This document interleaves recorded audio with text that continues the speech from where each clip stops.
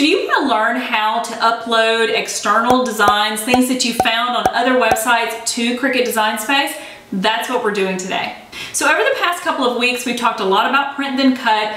We have gone from A to Z, how to use print then cut in Cricut Design Space, and we've even gone over 8 different ways that you can correct any print then cut issues that you might have, whether it be with your machine, with your printer, or with your materials. But today we're going to take it one step further, and we are going to upload external designs, things that are not in Cricut Design Space, to Cricut Design Space, and we are going to use those in our projects. So number 1, what kind of file type do you need? Number 2, how do you get it from your computer into Cricut Design Space? And number 3, once it's in Cricut Design Space, how do you personalize it? How do you make it a little bit more your own? And to help this process, I've designed a printable for us to use in the process today, so you can go through this with me and then you can download this design and try it for yourself. And finally, I'm going to share with you my favorite websites to go out and get external designs and bring those into Cricut Design Space. Okay, if you're new here, you are crafting with Kim Byers. Let's hop into it. Okay, so number 1, file type. So Cricut will accept 7 different file types to be uploaded into it. I'll be honest with you, I only ever use 3. There's the JPEG, the SVG, and the PNG. And so for today, we're going to talk specifically about PNG and SVG. So SVG is a scalable vector graphic. And so honestly, SVG is pretty much good for everything in my opinion, because the SVG is something that can be scaled as large or as small as you want it to be, and it won't lose resolution. It's a layered file, but it is going to automatically cut. So if you use an SVG, you're going to have to flatten all of those layers into one print then cut file. But what we're going to upload today is a PNG, which is a portable network graphic. And so this PNG is able to be very high resolution. It's already flat, so you're going to be able to just pull that in. Now again, I'm going to talk to you about personalization, so you're going to take the layers that you add to it and make that part of that PNG. But if you wanted to, you could just print then cut the PNG just as it is. Okay, so secondly, now that we know what type of file we're dealing with, let's go ahead and pop into Cricut Design Space and I'll show you how to upload this to your canvas. Okay, so let's start out with the design that I'm giving to you guys. So typically when I do these printables, I will make them ready for scissors so that you can just cut them out by hand if you want. But of course, what we're doing today is cutting them out with our Cricut. So I have this really cute, thank you for making me sharp, little pencil it's good for a gift card holder. And so that's what I'm giving you. So this is what it looks like if you were printing it out and cutting it with a pair of scissors.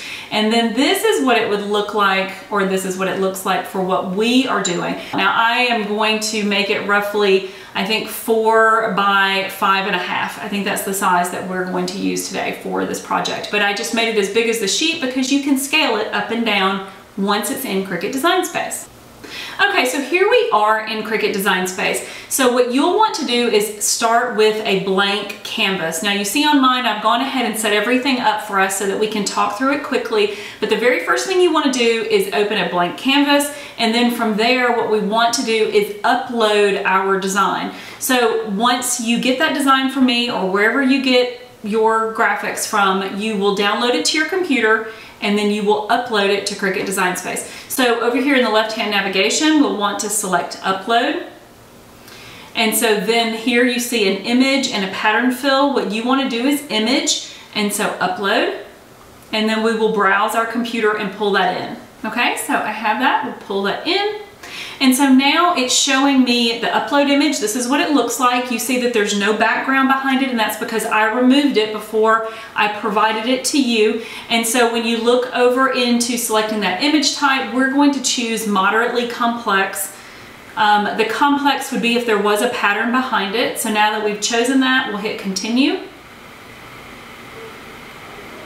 Okay, and so now you can see that there's no background behind it. Now if you purchased something and needed to remove a background, Cricut does offer that option if you have Cricut Access.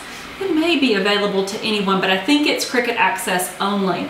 And so what you will do then is you would be able to erase anything if there were things behind it. And again, this one's a clean image, so let's go ahead and apply and continue. So now it brings you to a page and it says, do you want to cut image, which would literally just be the outline of the image, or do you want to use print then cut image? And so you can see that's the one that we want to use, so we will select that. You can rename it and then maybe enter a tag, and so I'm just going to make a tag of teacher. I'll put that in my back to school folder, and then we will upload. And so now what we will do is we will click that one, and my upload and add to canvas buttons are just off of the screen. Let's see if I can't,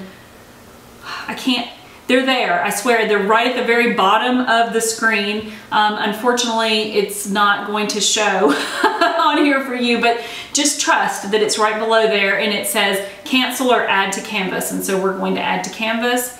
Okay, so for number 3, what we want to do is personalize this card. This card is adorable, but it's Cricut. Let's take it one step further and personalize this. So over to the right, I just added some text. So I just used the text function here.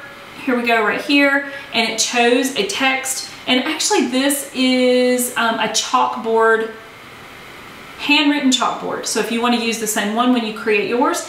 But all I did was I wrote out her name, and then I took that name and I was able to resize it down to fit onto the actual card. So I just made it to where it would fit right there in that center. And then I grabbed a little heart and my name, and I pulled those over and resized them so it's as if I'm signing the card. Got it a little off.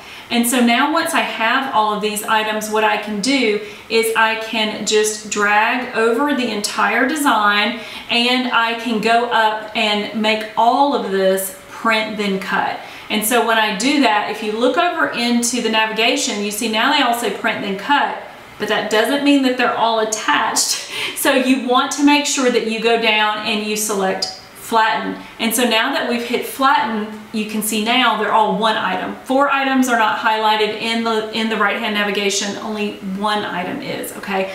So now that we have that, the correct size, now we can go ahead and we can hide all these other items, and then we can go with the video that I did for you last week, A to Z, but basically you're going to send it over to your mat and you are going to print that out. Now in last week's video, I do go very detailed about printer settings and how to get the best possible color and all that kind of thing. So if you've not done print then cut before, you might want to check that out.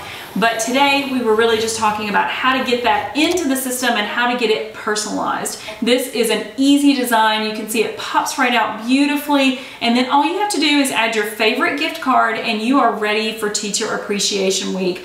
Now I did not forget, so if you are looking for darling designs for whatever the occasion may be, whether that's SVGs and cut files or printable files like we did today, there are 3 different places that I typically go. So Creative Fabrica, beautiful fun stuff, thousands of fonts and designs. There's also design bundles. I tend to feel like they're a little trendier.